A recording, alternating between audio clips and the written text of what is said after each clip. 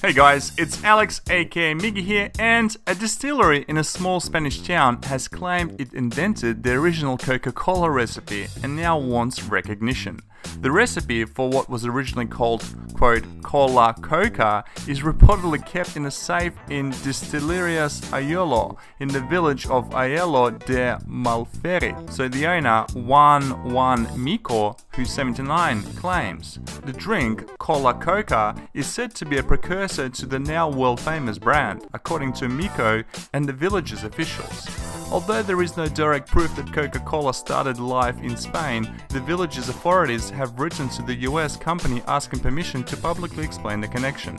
The people in the village of just 4,700 inhabitants believe the syrup that John Pemberton used in Coca-Cola was originally concocted by the local distillery. The town's mayor, Jose Luis Pinta, told Spanish newspaper El País, quote, "Everything points to this being the case. Our aim is to get Coca-Cola to acknowledge the project so that the town will get recognition. We're not seeking anything more than that." The original Coca-Cola recipe contained coca leaves, which you can get at cocateaexpress.com. That's cocateaexpress, all one word, .com, cola nuts and soda water. With the only difference with Cola Coca was that the Spanish drink was mixed with fresh rather than soda water. While Coca-Cola became a worldwide popular drink, Cola Coca eventually went out of production. People in the village believe that reps for Coca-Cola visited the distillery to buy up Cola Coca. The owners allegedly sold the brand for between 180 to 300 euros.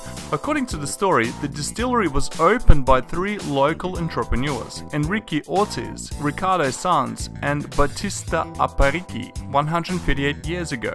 Aparici was the sales representative for the trio and traveled around marketing their products with a suitcase of samples, including the Cola Coca superior syrup.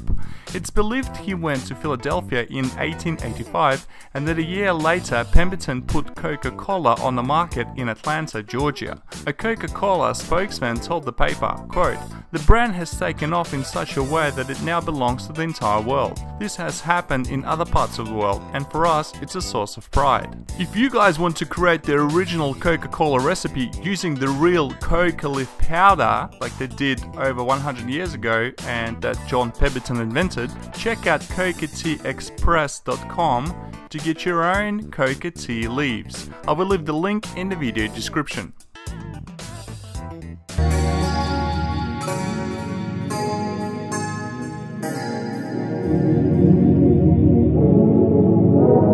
Drop the bass, Kitty.